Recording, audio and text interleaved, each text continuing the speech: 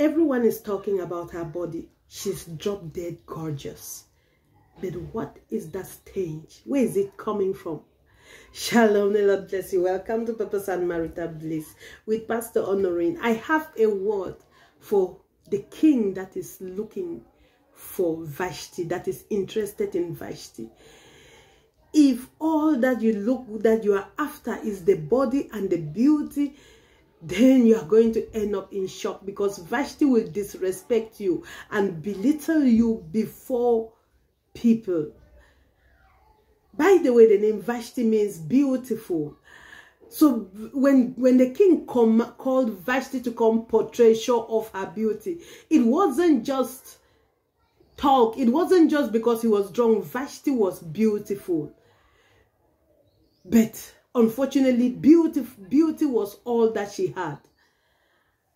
She didn't have the character. She didn't have respect. And that's why she could treat the king the way she treated the king.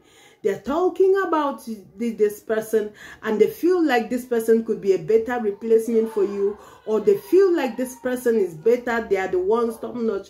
Until it's not, don't invest all your time in just look someone, and don't, and to my dear men, to my dear sons of Zion, don't be attracted only to the looks.